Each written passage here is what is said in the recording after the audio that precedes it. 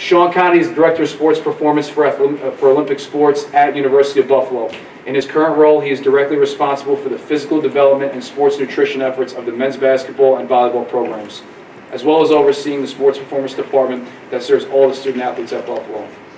Previously, Coach Conaty spent 3 seasons as an assistant sports performance coach at Eastern Michigan University, as well as the head strength coach there, where he worked directly with the men's and women's basketball programs, as well as soccer and women's golf. Coach Conaty joined the Eastern Michigan sports performance staff after serving as the assistant strength and conditioning coach at Christopher Newport University in Newport News, Virginia. During his time at CNU, Coach Conaty was in charge of all aspects of strength and conditioning with men's and women's basketball, baseball, softball, men's soccer, women's lacrosse, men's and women's tennis, and assisted with football.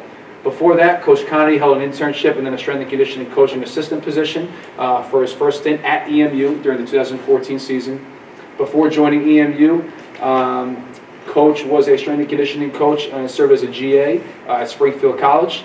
Prior to his GA position, Coach Conaty had several positions through internships at the Buffalo Bills, Merrimack College, East Carolina University, and IMG Academy. Coach received a master's degree in strength and conditioning from Springfield College after earning a bachelor's in exercise science at East Carolina. Coach is certified through the CSCCA, NSCA, and he is also a certified sports nutritionist through the ISSN. He is a PN Level 1 certified coach as well, and he holds certifications for USA Weightlifting, USA Track and Field, FMS, and RPR. So I really don't know what Coach doesn't have. So I had Coach over for dinner last night. We were up till after midnight, just talking about his journey and all the things he's learned along the way. It was awesome for me just to pick his brain. Fun fact about Coach, he won in high school most distinct laugh. So if anybody here can get Coach going, he's in for a treat. So without further ado, Coach Conaty. I appreciate it. Thank you guys so much for having me. Thank you for the Hofstra staff for inviting me down here. Like Coach said, last night had a great dinner with Coach and his wife.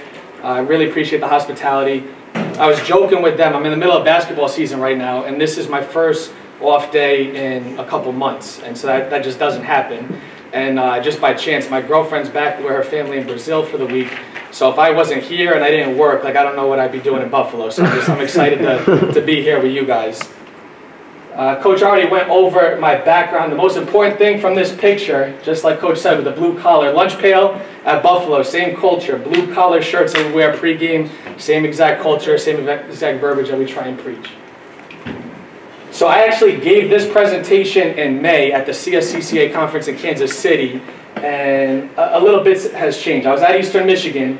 Now I'm at Buffalo, so just like Jay-Z dropped Volume 1 and then within the year dropped Volume 2, I'm dropping Volume 1, now I'm giving you Volume 2. You know, a lot has changed, not just the jersey or the colors, but really our process around our data, which is the big takeaway from this, has changed because we got new players around our data. And players not meaning athletes, players meaning who's accessing the data, what are we reporting, what are we collecting. Our whole process has changed a little bit because we're in a new organization.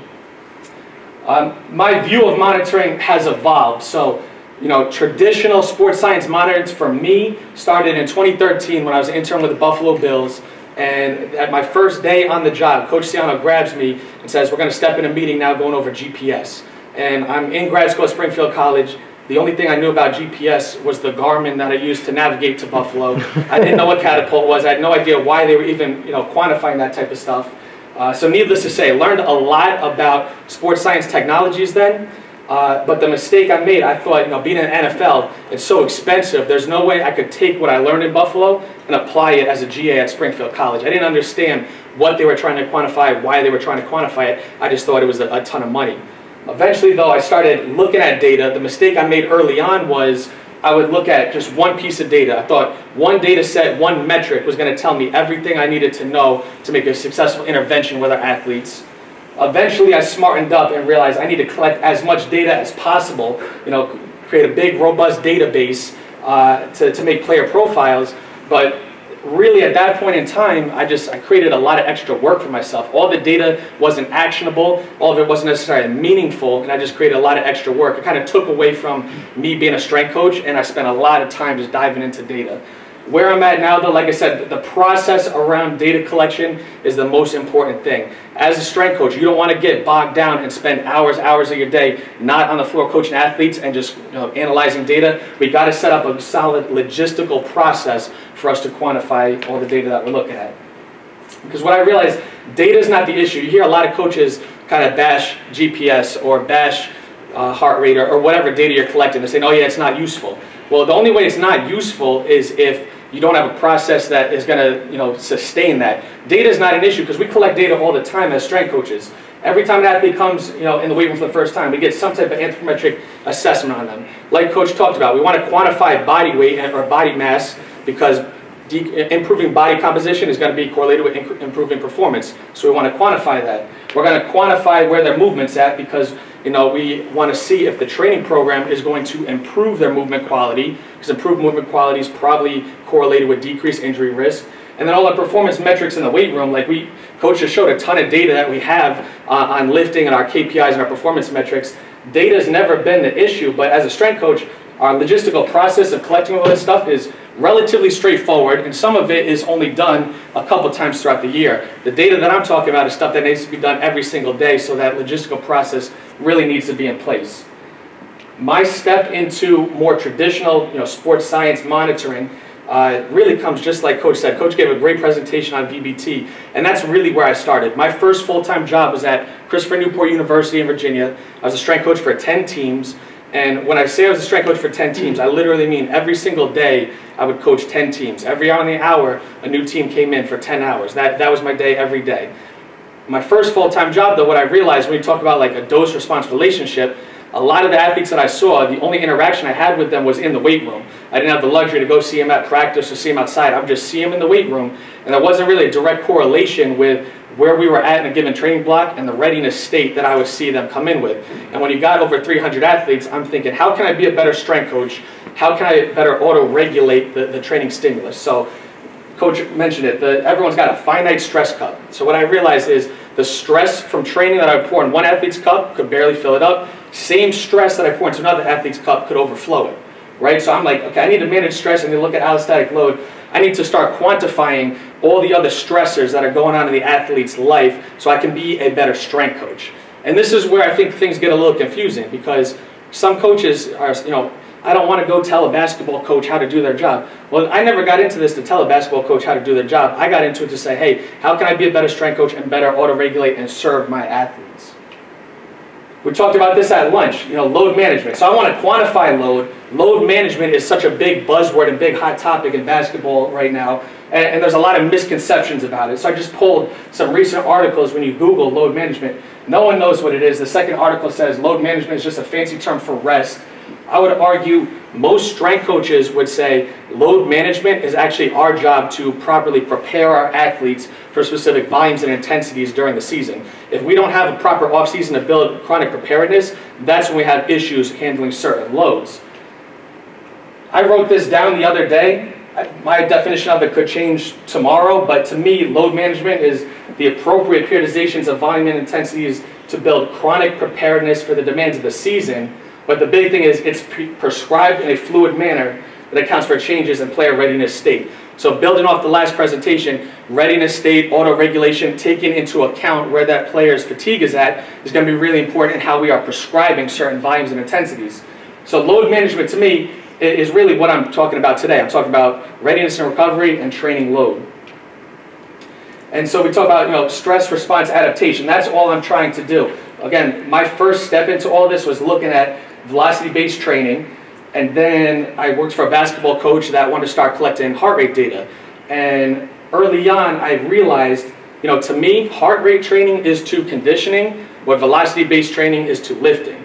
And what I mean by that is, Coach already talked about in the last presentation, when you quantify bar velocity, it's naturally occurring. You don't got to quantify it, and you can still run a training program successfully. But when you quantify it and you look at it, now we have better insights into what the actual training adaptation is that's occurring.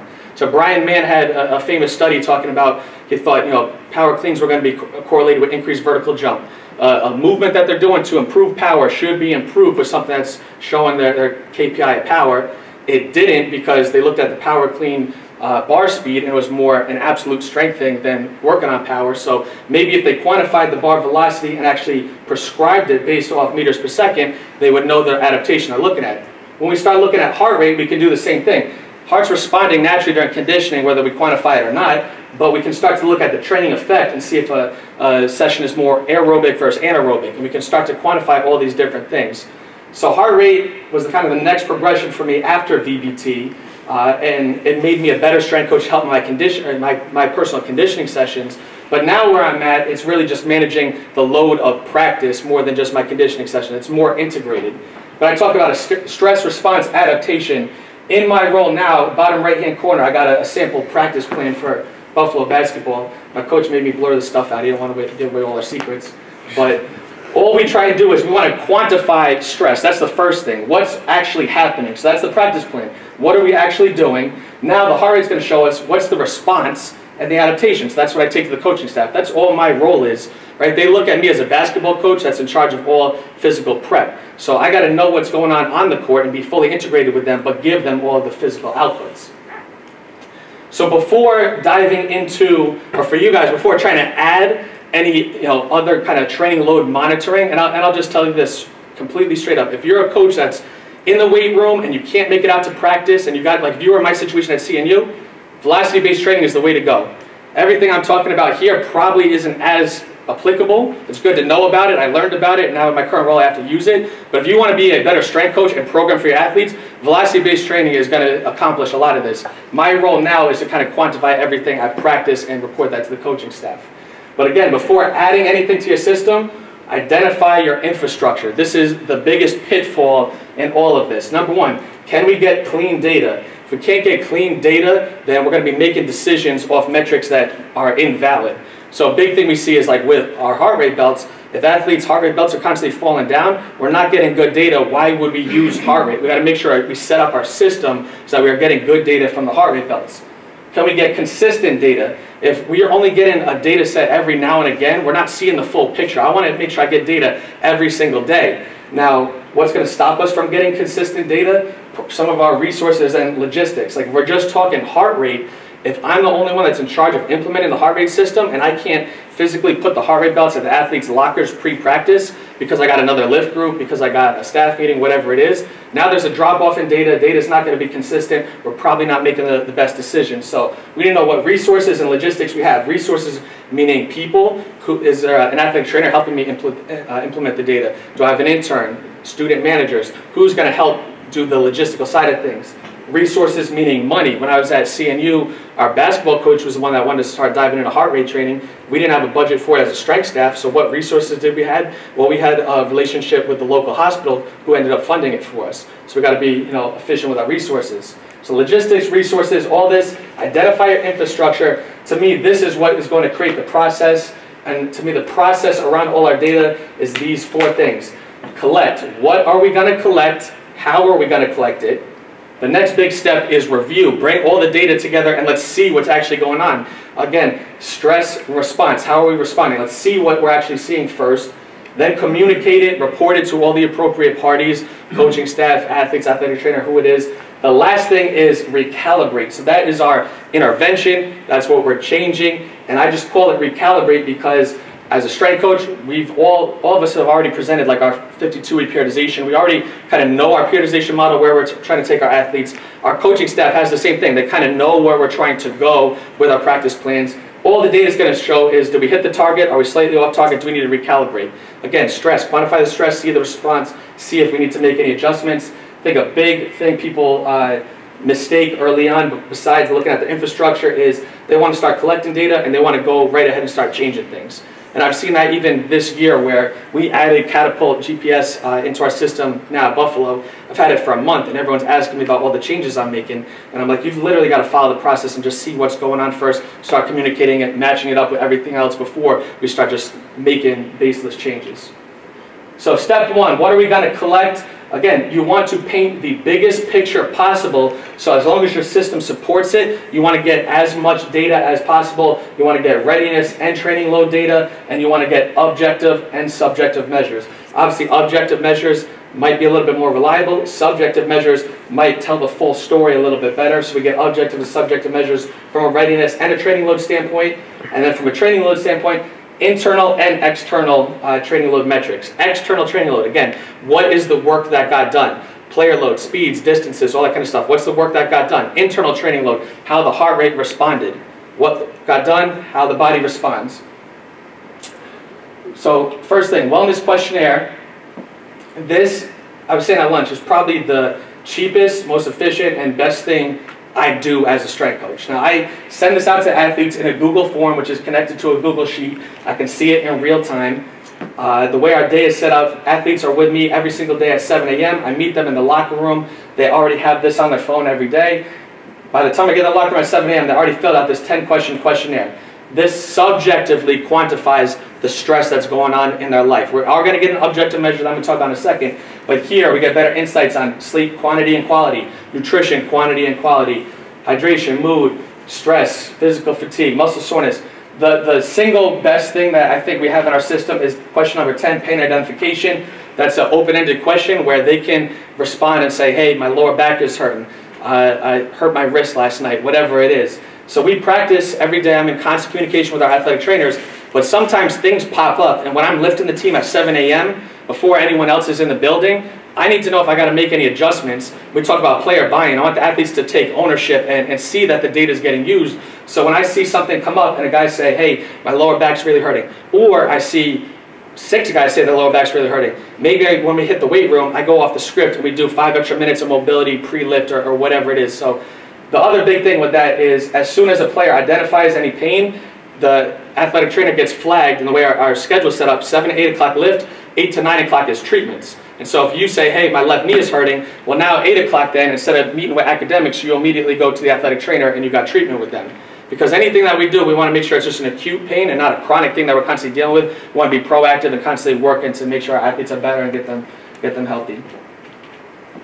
The objective side of things, with first beat, we're able to look at HRV. So with the first beat heart rate belt, it's already waiting in the guys' lockers. They already filled out their questionnaire. Meet them in the locker room at 7 a.m. They got the heart rate belts on. It is a 3-minute resting heart rate test that gives us these 3 metrics. Quick recovery test, percentage recovered, which you see on the bottom here. So stop late approach kind of flags our athletes where their readiness state is at. We also see what their resting heart rate is, and then RMSSD is that actual metric for HRV. What I like about this is it's only 3 minutes, and I just call it 3 mindful minutes with the guys. They come in at 7 a.m., we focus on diaphragmatic breathing, I do some visualization, trying to get their mind right for the day, and it's just every single day it's a part of our system what we do. So now we have subjective readiness, we have objective readiness. They leave the heart rate belts, we jog into the weight room, we got a lift. In lift, 1 to 2 times a week, we're going to do a counter movement jump for readiness. We do 3 different types of jumps. The counter movement jump is what we're tracking for readiness. We also do a squat jump or a non-counter movement jump, and then we do a drop jump. In-season programming, we look at deviations in those to help individualize the stimulus a little bit. So if we've got more of our elastic guys where their drop jump or their counter movement jump is extremely high or above the non-counter movement jump, we know that they're a super elastic athlete, maybe more base level strength is what's actually going to help their performance. Or on the opposite, if you know a counter movement jump and a squat jump are almost very similar, maybe it's like a really muscular-driven athlete. We need to do more low-level plyos and make them a little bit more elastic. So helps us program in season, but from a Z-score, we look at deviations and that just as another filter for player readiness. And then if I got time at the end of the presentation, when I go into all of this, this isn't something that's done every day, but we get a baseline on this for our athletes, a lifestyle assessment with a first beat bodyguard. It's essentially just like an EKG that they wear for 24 hours. So we get a baseline on all our guys with this, but it's going to give us 2 crucial metrics: 24-hour stress recovery balance, and then overnight recovery. Everyone's always talking, preaching getting good sleep, and we need to track sleep, and wellness questionnaire, we're tracking how much they slept, but this is actually going to show what type of recovery they got during their sleep, but also the stress that happened to them during the day that actually impacted their sleep. So just like I have this conversation all the time, we talk readiness. I don't really care if an athlete is in poor readiness if we really don't see a deviation in on-court performance. So like if you come in with chronic low readiness, but your field goal percentage or plus minus whatever basketball stat is still really high, maybe you can kind of get away with that. But when we start seeing that drop, now we do want to set you up for more optimal state of recovery. Sleep is going to be the same thing. We got athletes that, get 8 hours of sleep, get 8 hours of sleep. You get an athlete that gets 6 hours of sleep, but has, close to 100% overnight recovery. Boom, great, you got good recovery in those 6 hours. I would rather have you 6 hours and 100% recovery than an athlete that gets 8 or 9 hours and is at 40% recovery.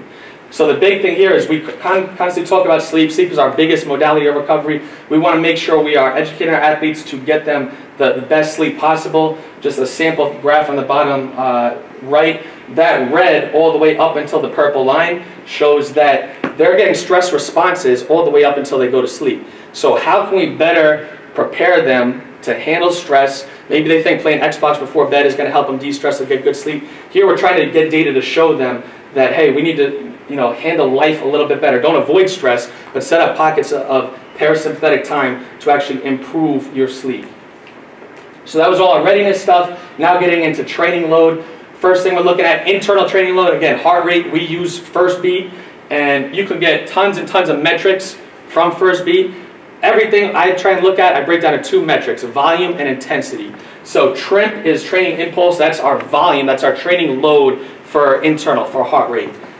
Obviously intensity, let's just put a minute on it, TRIMP per minute. So if my TRIMP for the day is 100, your TRIMP for the day is 100, but you had a 2-hour session, I had a 1-hour session. My session was obviously way more intense, so we got to start accounting for that. Here's some kind of normative data for, again, we try and stoplight all our guys, red, yellow, green, for what TRIMP per minute and the different intensity zones that they're in. A lot of our data is going to be predicated on our guys, so different sports, obviously, you're going to see different data. Different types of basketball play the way you run things, obviously you're going to see different types of data, but this is what we're seeing with our guys. This is our internal metrics. External metrics, we're using Catapult for the first time this year. So now, again, quantifying what's actually going on and objectively quantifying it, and then looking at the internal response. Just like heart rate, we're going to do volume and intensity. So volume for our Catapult metric is going to be player load. That's a good basketball metric because it's not just quantifying the speeds or the distance that they run, it's just actual movement. So I could be a post player in the post, and any movement I do is increasing my player load. Player load per minute, then obviously is the intensity of that session. And then just like with our heart rate analytics, we're trying to quantify both of those and match them up together.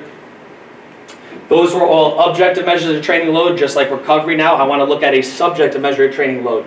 If you don't have any of the finances to get any of that data, this is, again, built out in Google Forms. I text the athletes post-practice, a simple session, RPE. Athletes got to fill out one question. How difficult was practice today on a scale of 1 to 10? That's all they fill out. I got it set up in my Google Sheet. So it is whatever the athlete filled out, multiplied by the duration of practice, gives you the arbitrary number of athlete session RPE. One thing that I've added in the last couple of years is I send one to the athletes, I send one to the coaching staff as well. The big thing is I want the coaches to start getting educated on how they're applying stress, and have the coaches say, hey, I think this is what practice, the intensity and duration volume was. Here's how it matches up with the athletes. Did those match up? Try and just do as many filters as I can to educate the coaching staff on how they are applying stress. So logistical procedure, with all of our training load data and where we're taking it, what I'm doing, what I'm reporting to the coaching staff, none of it would be possible if not for this. We need to timestamp all of our practice plan. Now, when I worked football, it was much smoother, where if you had a football practice plan and you had a certain amount of periods and they were for a certain amount of time, you could essentially give someone a practice plan, and that's where it was. Basketball is all over the place. We got the coaches going off script, going over the time. I should have put a picture in of what it looks like when it's all scribbled at the end of practice.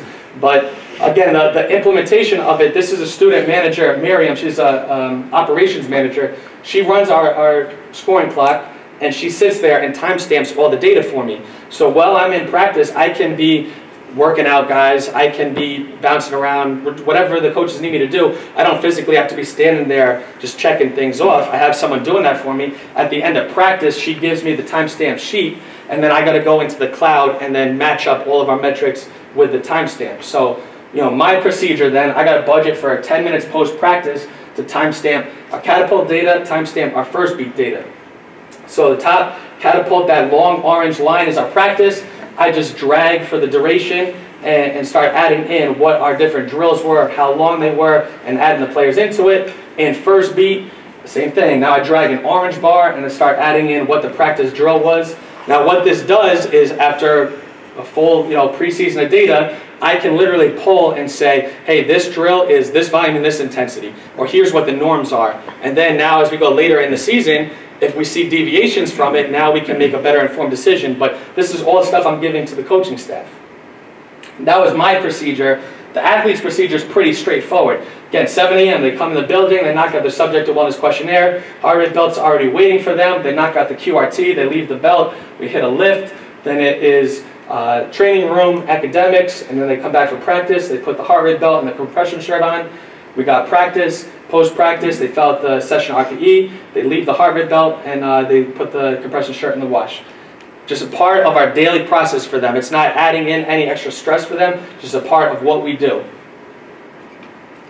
So now, let's review the data, let's get everything together. So everything that we looked at right now, our subjective and our objective measures. Subjective data, I love Google for this. I was just telling some guys at lunch, our IT department is trying to get me off the Google platform because Google technically owns the data. We don't own the data, so they want me to kind of shift platforms. But Google made it so easy for me to build out these forms, text to the athletes. It makes it look like it's an app. But in real time, the form gets sent to a Google Sheet that I could see and easily put into our data dashboard in Excel. Body weight, jump metrics, we immediately import into Excel. First beat goes into its own cloud, Catapult goes into its own cloud, and then it's easy to pull that data and put it into our Excel dashboard. So the big thing is, we got all these different data sets, they all got to communicate. You could spend a lot of money on buying some type of athlete management system and getting that there. We don't have the money right now. Ideally, we would. For me, I'm just building everything out in Excel and getting the data to interact. So as we review the data, you got to put context around it and then look for trends. Putting context and normalizing the data. Normalize it from a team standpoint, group standpoint, and then an individual. Obviously, what are the team norms? But then breaking down, the groups, high minute guys, low minute guys, positions. Most important thing is looking at individual athletes and how they're responding. Trends, looking at acute and chronic workload ratios, which I'll get into. How does our subjective and objective metrics interact? Internal, external is the new one we're looking at. And then my favorite piece that we added is the physiological data. How does it match up with game data? So looking at team training load norms, this is with our heart rate trim values. So this is a normal week during our conference season.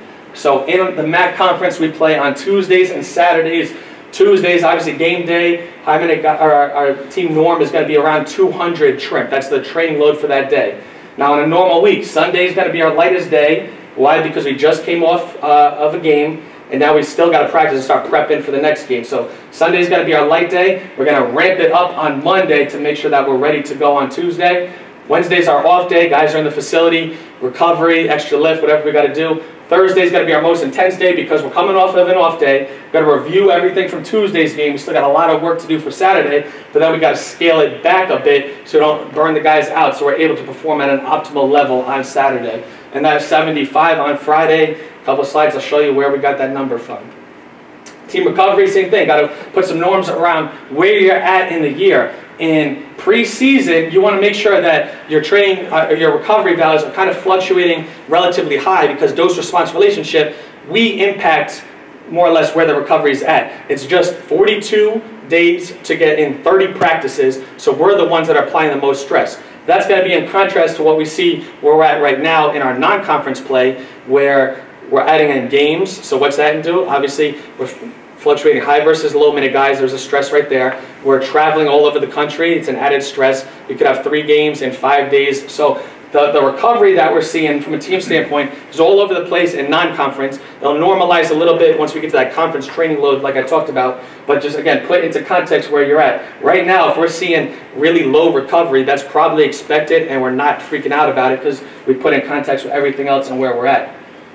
But in context, the groups, again, this is a big thing. Instead of looking at team averages, training load and recovery, break it up into position or break it up into playing time. So from a training load standpoint, if we're just looking at practice, our guards and our bigs training loads are going to be different. Even if we have a team practice, for a lot of the time we break off into separate skill groups, so they're getting a separate stress there. And the demands of the game might be a little bit different. So what we've seen from the trim values is the bigs practice, their trim values are going to be slightly higher than our guards values. It's not going to be the same. As a strength coach, we need to know that, because when, I schedule lifts first thing in the morning, I think it's a good schedule for the guys, but when I was at Eastern Michigan, we would lift the guys post-practice.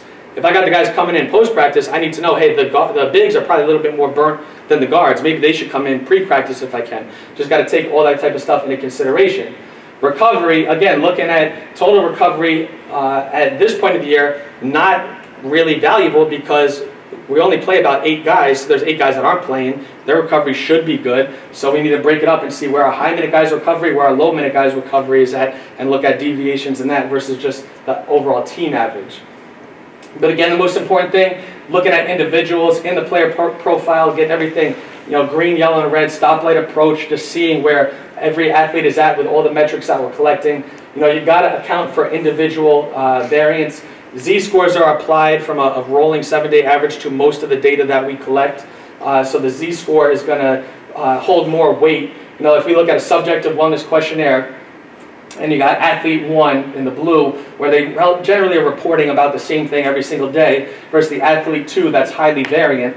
Well, when athlete 1, based on the Z-score, has a change, that change is going to be weighed a lot more and be a lot more significant than athlete 2, who's highly variant. So as a strength coach, trying to interpret that, the Z-score puts a little bit more context around it.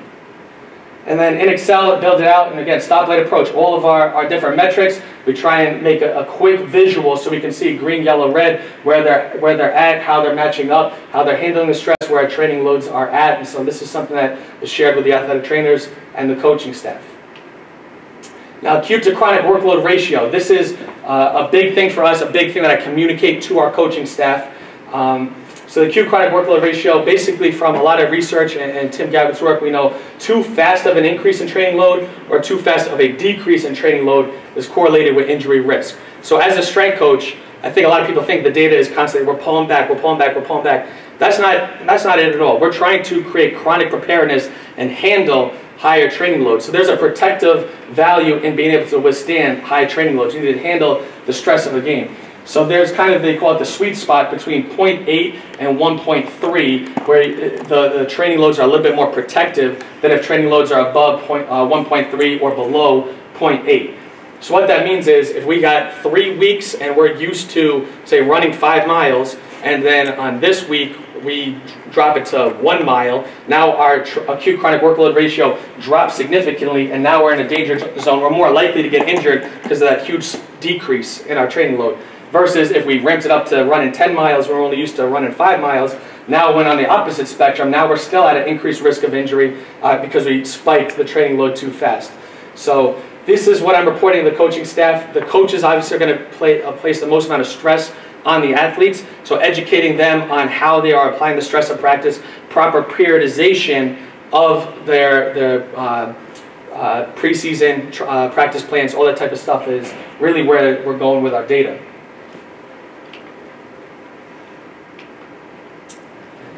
Don't have the batteries died. I got it. This is still not going on. So next thing, looking at subjective and objective data. How do those things match up? I think this is really important. Talking about athlete session RPE, the free thing that I did in Google, matched up with some heart rate data that we got that cost a couple $1,000s. For the most part, those are going to match up pretty well. And when looking at a lot of the literature, those do match up really well with each other. So, and it makes sense because we educate our athletes on how they report the data, what the training loads are. So what we're seeing from a reporting standpoint is what we're seeing from a heart rate standpoint. Sean, should be good. Sounds good? Appreciate it. Perfect. Now, that's in contrast to our subjective data, our recovery data. Subjective recovery data versus objective recovery data is a bit noisier. So again, that's why I like to take as much data as possible, put context around it.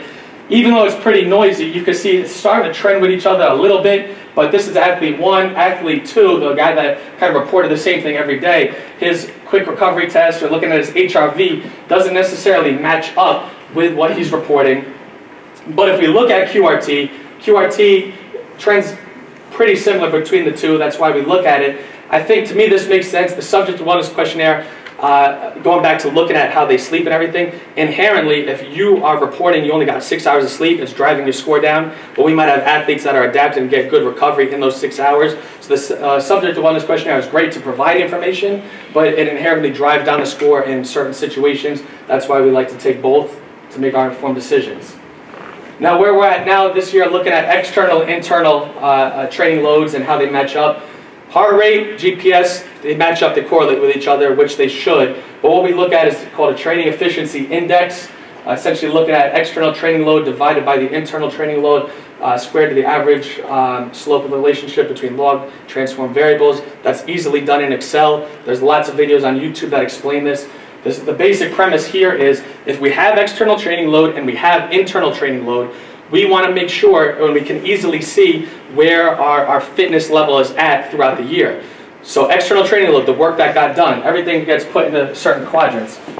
If we're now 3 months into the season and we are seeing an increase in external training load, meaning we properly progressed our athletes to handle high volumes and we're adding stress as we go, and now we're experiencing higher external training loads, we're doing more at practice, but we are seeing a decrease in their trip values or their internal response to that high training load, they're going to fall into this quadrant, which means we're increasing fitness. Does that make sense? We're doing more, but our heart rate is responding less, fitness increase. We can also see the opposite. If we're getting later on in the year, and generally, like by the time we get in late February, March, like we're really scaling back practice a lot. So now if it's first week of March and external training load is going to be decreasing, but we're still seeing higher internal training responses to it, now we see that detraining effect, and now we maybe need to focus on fitness a little bit more. So that's how we're matching up our internal and external data. Really simple way to tell the coach if there's a fitness or a fatigue issue, and for us to know where our fitness is at without actually testing it during the year. So this is what I was talking about earlier. The cool thing is you want to match up your physiological data with your performance data. So going back to our training load values in non-conference and why on during conference on Friday, why we try and shoot for 75 on the trim before going into a game on Saturday. This is actually from CNU, or I'm sorry, from Eastern Michigan last year. We had a guy that, one of our main players, we needed him to play well and have a good game for us to win.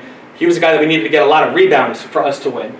So just looking at certain Saturday games, there'd be certain Fridays where coach would either take the day completely off, there'd be days where we'd have a light practice, there'd be days where we had a more intense practice. But what I started noticing just from the eye test is, the days that we took off, in the game Saturday, this guy, it took a long time to get his engine going. Like, he started real sluggish.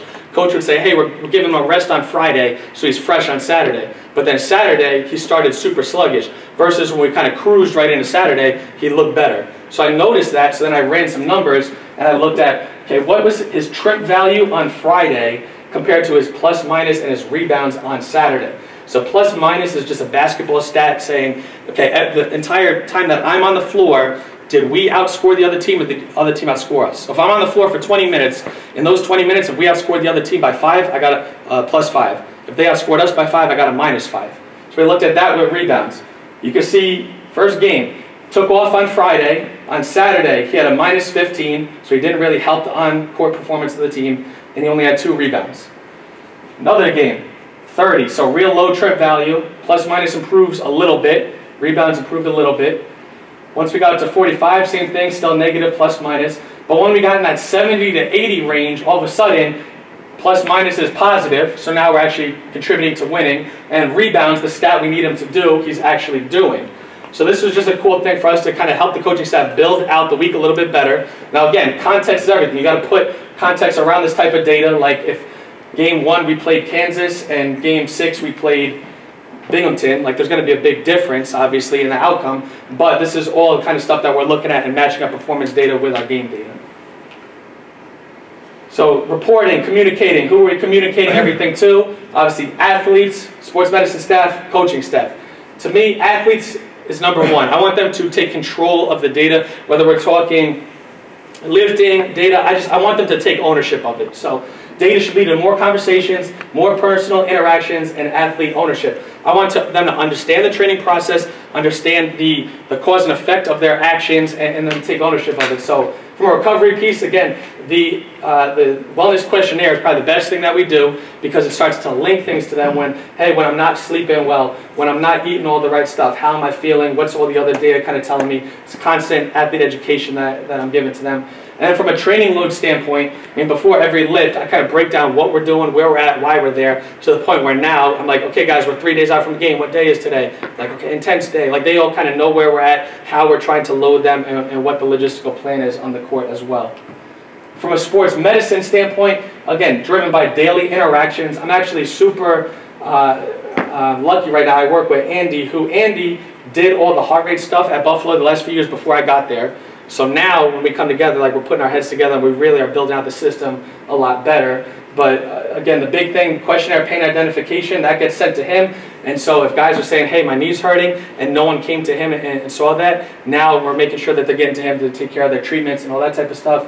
Our training load reports get sent to him. So all that means is he's just as educated on me with this. So we truly are like a sports performance team where we understand me applying a stress in the weight room, him dealing a little bit more with the recovery in the training room. We're both speaking the same language, seeing the same things, and constantly communicating what we're seeing to our coaching staff. So reporting it to the coaching staff, here's a sample email that I'll send out to the coaching staff on a daily basis. The acute chronic workload stuff is really like the cornerstone of them understanding the training loads and its effect on our athletes.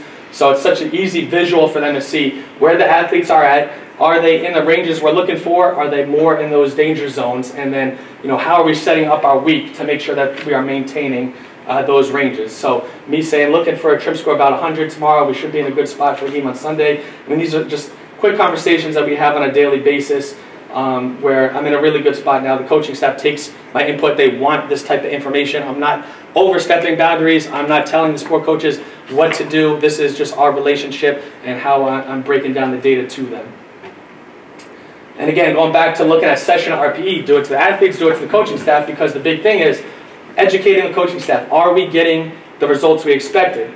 Most of the year, I would argue that the coaches think practice is much easier than the athletes think it is. This was from a year ago when I was at Eastern Michigan, our first week of preseason data. And what we found is coaching staff thought that practice was going to be way tougher than it actually was for the athletes. Now, a lot goes into that. Number one, the style of basketball and the way we set up our annual plan at Eastern is completely different than at Buffalo. At Eastern, didn't do a whole lot on the court. Like, literally no team practice all off season until August 1st. It was all individual work. So my role as a strength coach, like a lot of conditioning, like all that was my job. At Buffalo, we run full team practice all summer. Like, you would think it was the preseason. So you talk about preparedness, chronically high values, like they're handling those demands rolling in. So two very different situations. But what we had here is coaches didn't take into account the level of preparedness that I got the athletes in all through June, July, August, September, and now when we hit on August 1st. The issue with this is, again, remember, session RPE matched up with our trip values. So if athletes now are seeing a drop in what the session RPE is, that's probably what their trip values is. That's probably the adaptation now, and now we're having a detraining effect. So this all stemmed from a conversation last year. Coaches were saying, man, like a week into practice, I don't think the guys are getting in better shape. And then I pulled this data and I'm like, well, yeah, it's been a breeze for them this week. It's a lot of teaching, a lot of instruction, a lot of standing around. We've done a good job all off season to increase that preparedness. Like, we can really start to ramp up practice. So again, these are all the type of conversations we're trying to have. But it all comes down to this. Are we getting the results we expected? The coaches are going to be applying the most stress to the athletes within their practice plan. The relationship I have right now is the way I broke down all my metrics. I need to do the same thing with our practice plan. The same way I got stoplight approach for trim for our player load metrics. I got to give Coach Weitzel a red, yellow, green. Here's your high intensity drills, moderate intensity drills, light intensity drills, and have him start to be on those coaching staff meetings as he models out the week. And so this is an ongoing process. But to me, when you start looking at all this stuff, everything comes down to volume and intensity. And that makes sense to us as strength coaches. Volume in the weight room, we understand sets and reps. Intensity, percentage on the bar, RPE, all that kind of stuff. Us for practice, a sport coach, if you're saying, what is the volume of practice? Well, right now we're in a 20-hour week block. It's going to be higher volume versus the summer where they only had 4 hours. It's a little bit lower volume. Intensity to a sport coach might mean the type of drills. half court versus full court, skill work, whatever it is. The drills are going to have different intensities. All my role is now with the basketball team is to apply internal and external metrics to what the coach looks at from a volume intensity standpoint and see if those are actually matching up. Other data, I mean, this is just some basic heart rate data that you can show your athlete or your coach to start to understand like how the heart is responding. So this is week 1 of an off season. The coach comes out and watches us run 100s. Player 1 handling it really well until it starts fatiguing at the end. The red, he's getting up above 90% heart rate versus an athlete that took the last couple weeks off, shows up above 90% the whole time. The coach sees that. One athlete's in good shape, one athlete's in bad shape. You show them the data, yeah, that makes sense. Again, just trying to like pattern that recognition, but then you can also show them, hey, that same athlete that struggled week 1, here's 8 weeks later, look at after we did this, his heart rate actually dropped. We actually had good heart rate recovery, and he's able to tank the heart rate after 2 minutes as opposed to still being up in a higher heart rate zone, showing them the progress of the training sessions. 3-minute drill comparison is something I used to do at Eastern. The coach, middle of practice, would just call it a 3-minute drill, and that's literally the guys running up and down the court for 3 minutes, trying to get as many line touches as they can.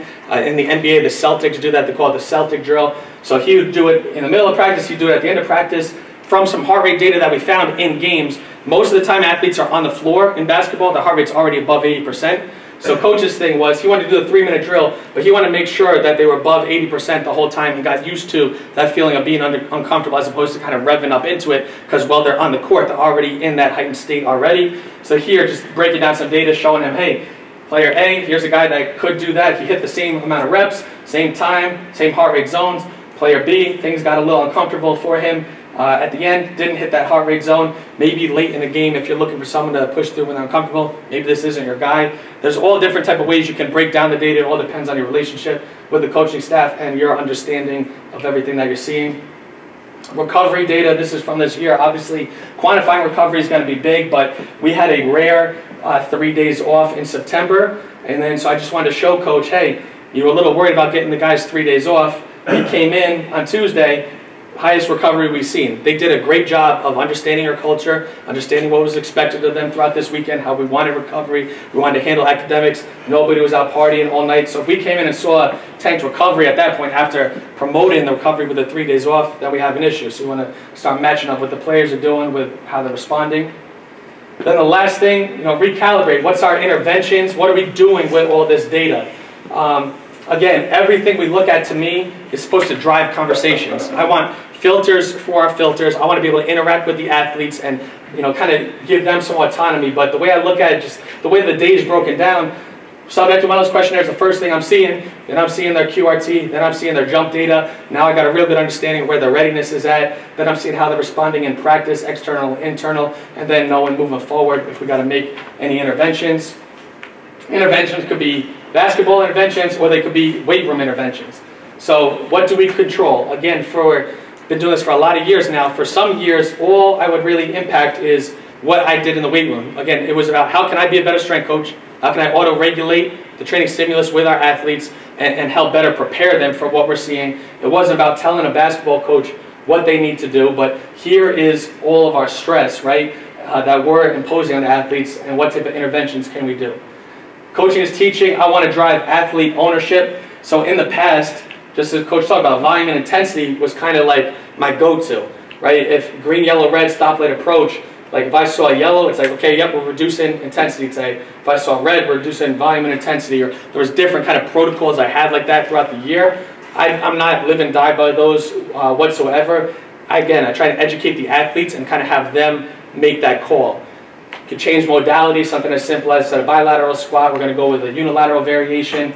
If we are seeing a significant downward trend in our recovery, maybe we're going off the script, and instead of going with more of a high volume, high intensity day, maybe it's a recovery lift. Maybe we're doing something more circulatory in nature, trying to get the nervous system firing and back on point. Or if the team is really burnt, maybe it's just a recovery day. So there's definitely been days where, hey, I think, I want to get that third lift in this week, but then we're really trending in the wrong direction. Maybe it is just a yoga session. Or, maybe we got 3 good days in, and now, you know what, you guys, you earned it, let's just get a quick mobility session in. So we apply the recovery days in there as well, but I kind of give the athletes the option. We actually on Friday did a recovery yoga session, and I said, hey, we could get that 4th lift in this week, or do you want to? And it was yoga. So like I give them a little bit of autonomy, you know what I mean? Basketball interventions, are we doing more training load intervention, or are we doing better training load prescription? I would argue all the data is doing is really helping us prescribe training loads better. Educate the coaching staff on how we're modeling out our week, what we're expecting to see. Did we see that? How can we make a better intervention? So again, it's not so much intervention. It's not me sitting at a computer, pulling guys and intervening with practice. It's more about taking the data, quantify the stress, how are the athletes responding, how can we apply stress better next time. That's our ultimate goal. Now there is interventions. Obviously, if we've got a guy that is a high-minute guy that we need to play on Saturday, and it's Thursday, and his training loads are significantly high for the week, we might tell the coaching staff, hey, we need to scale back Tuesday, Thursday if we want him to perform at a good level on Saturday. That stuff does happen, but the majority of what we do isn't pulling players. It's just better education and training load prescription. So, are the interventions working? This to me is the value of overnight recovery, quantifying HRV. We all give our athletes basic prescriptions. Hey, get 8 hours of sleep. Did they get 8 hours of sleep? Did that improve? Was that a good recommendation? So everywhere I've been, I've had stories like this. Here's on the left, sample QRT data, HRV data from my time at CNU. So the top one, on the bottom right, 35 RMSSD. Or you can look at the 42% quick recovery test. We got and this was back when the QRT was 5 minutes. It's 3 minutes again. This is from 5 years ago. Athlete comes in, 42% recovered, very low RMSSD. RMSSD, that HRV metric, right now all of us are probably about 50. When you go to sleep, it might be up 80, 100, wherever it is. So 35 was really low. Hey, recovery's not good. What's going on? I'm sleeping all right. Did you get 8 hours of sleep? Yeah, I'll get 8 hours of sleep. He gets 8 hours of sleep. Doesn't do anything, right? A couple days later, he says he's got 8 hours of sleep for a few days. Still 35%, still really low RMSSD. Put the bodyguard on him, realized he had stress reactions all through the day, stress reactions all through the night.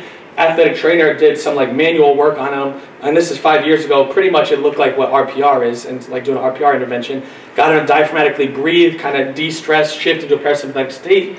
Retested him the next day. QRT goes up, RMSSD goes up. So that was impactful for me as a young strength coach, just realizing we all understand what the interventions are supposed to be doing, and we always think the athletes aren't doing it. But what if the athletes are doing it and it's still not working? Can we objectively quantify it and now make an appropriate intervention? So that's where this bodyguard stuff comes in. And I'm going to wrap this up because I want to be respectful of your time, but I also want to make my flight. So, bodyguard data. This was from Eastern. So we had a guy like, hey, I just want to throw the bodyguard on you. We're on the road. To be honest, first we sent me these for free. I just want to play around with them. So I did overnight recovery on the top. Overnight recovery, 43%. RMSSD was 62. The purple line is when he went to sleep. And I'm looking, and you see that purple line. There's a lot of red all throughout there. So I'm like, why is he having stress responses all through the night? So I was like, did you have the TV on? He's like, yeah, I sleep with the TV on. So I was like, okay, that's probably it. So now the next week we do it again. And I was like, look, sleep without the TV on. He's like, I can't do it. So we compromised. He did a sleep timer. So he puts the sleep timer on, and then what do we see is still stress reactions while the TV's on, but then as the TV cuts off, he slowly gets out of it, and then recovery goes up a little bit. But still not great, right? Recovery went up a little bit, RMSD went up a little bit, still not great. So me thinking back to that CNU situation, where athletic trainer did some manual work on the guy and got him to actually diaphragmatically breathe and promote good recovery. Now in the third week we're on the road, and I'm like, let me do some RPR on this guy and see what happens. So before bed I do some RPR, get him to diaphragmatically breathe, and I told him, I said, hey, no TV. Can you do that? No TV. We do the RPR, he knocks out, and now all of a sudden overnight recovery goes up to 70%, RMSSD goes up to 80. So again, to me, sleep is our biggest modality of recovery. I want to actually quantify it and set the guys up so we are maximizing on that. This type of data, especially correlated with a lot of the NBA research that's coming out showing like late night tweeting corresponding with injuries or free throw percentage, all that stuff really hits home and resonates with our guys and kind of gets them bought into the process of owning their bodies, owning their recovery. Why is sleep and all that so important?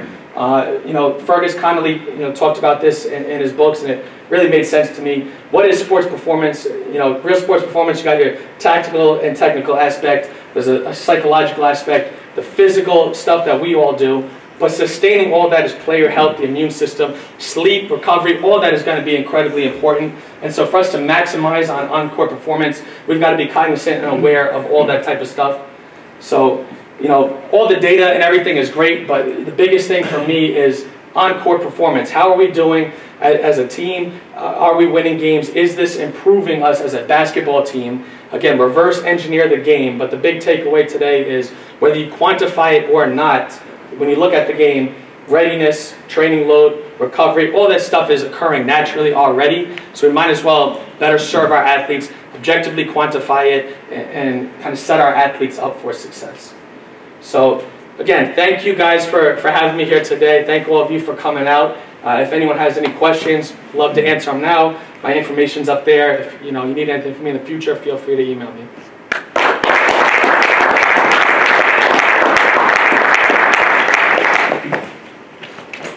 So you're tracking an impressive amount of metrics about each athlete. Yep. Constantly.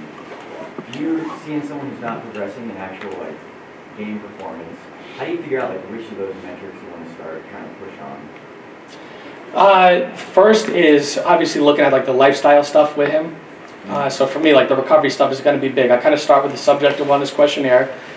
Are we getting the sleep we're seeing, all the nutrition, all that kind of stuff.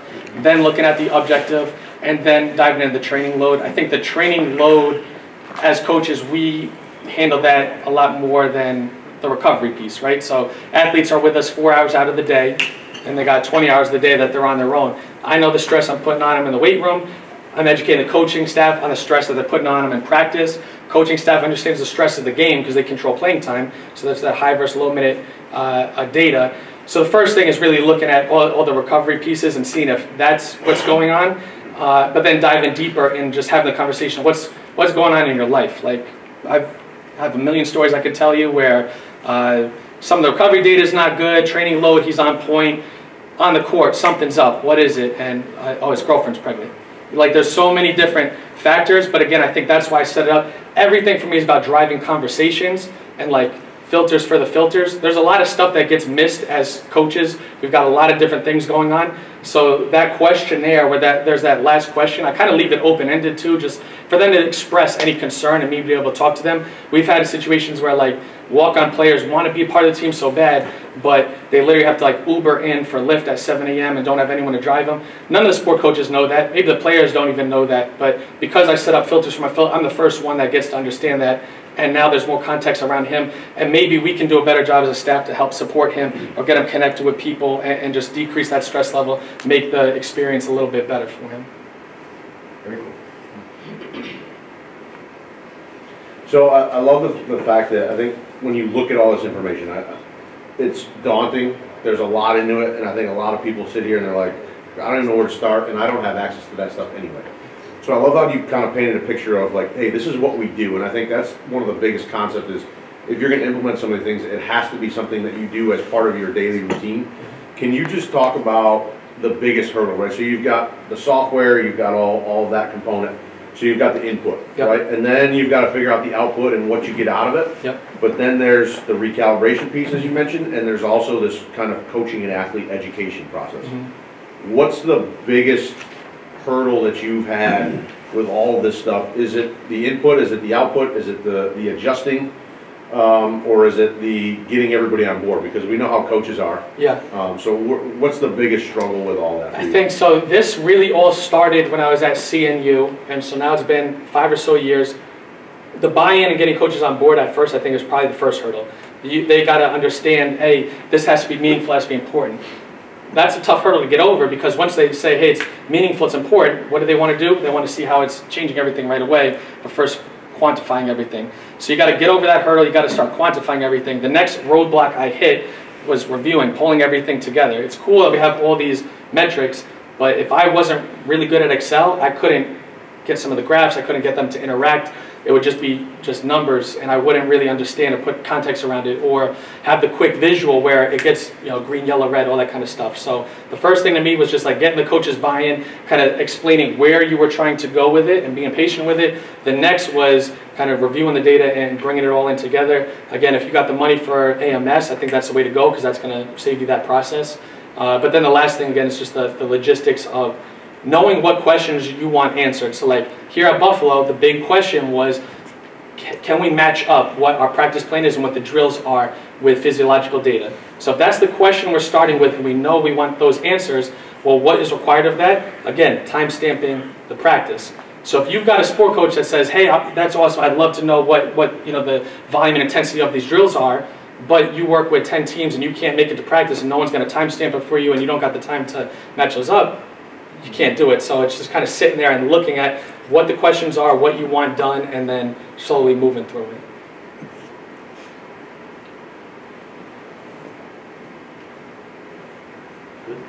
Awesome. Thanks, Coach.